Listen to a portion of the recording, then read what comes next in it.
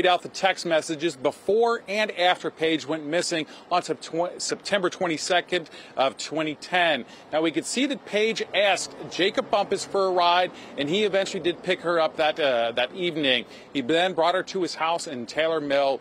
We also learned that some of Bumpass's friends stopped by for a bit around 1:50 in the morning of September 23rd.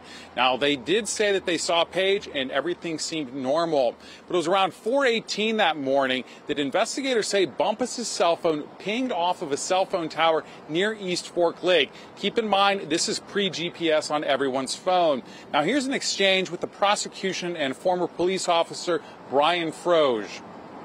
This was in the location of the cell phone tower. That would have been the cell phone tower on Half Acre Road from defendant's text message at 4:18 a.m. Is that correct? That's correct. And based on the timing of the text messages and the locations that you saw, including the text message to Andrew Drummond at 5 o'clock a.m., it would have made sense that he really wouldn't have had time to go any farther than this than turning around. That's kind of why we limited it to that area, because of the time frame.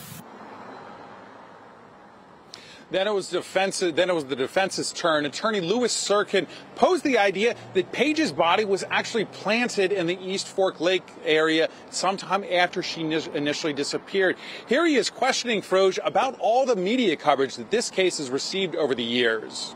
If there's all this publication and all this talking about East Fork Lake and that area being prime like that, and that not being found in a period of 8, 9, 10 years. It's very small items.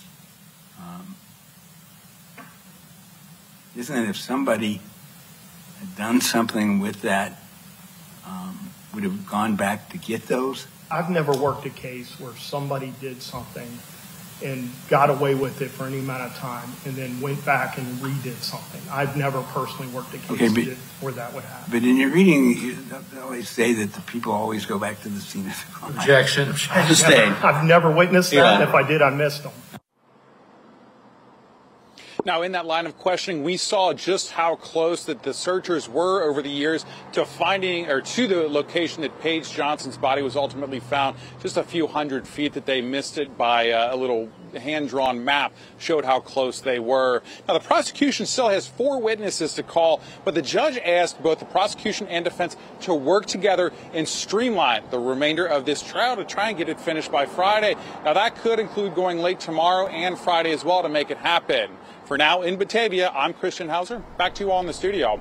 Christian, thank you. And to stay up to date with this trial, follow Christian on Twitter. His handle is at the bottom of the screen. He'll be live tweeting any updates, and the trial does resume tomorrow morning at 9 a.m.